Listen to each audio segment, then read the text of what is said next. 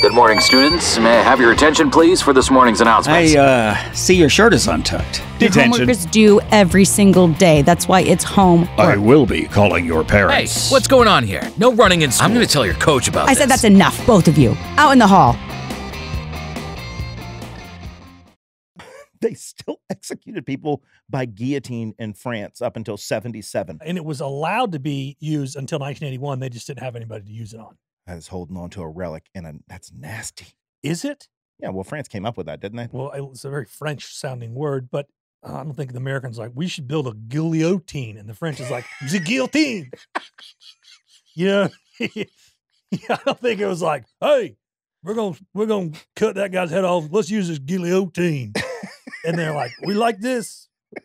We will use this. What we will call it the guillotine. God, that's so bad. Sorry. I'm sorry.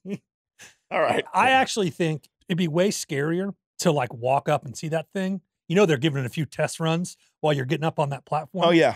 It's like chopping like a watermelon in half or something. I was thinking.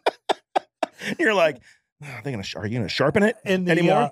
What do they call that? The Undertaker? The swordsman or whatever. Yeah. He's sitting there eating a piece of watermelon. It's dripping down his beard. He doesn't even have a beard. He has one of those hoods on. Yeah, and he's just it's all on the side and stuff. Yeah. He's just Spitting spitting it. seeds. What if they like did the guillotine and the test run just to mess with the person, and like they dropped the guillotine and it only went like that far into the watermelon, so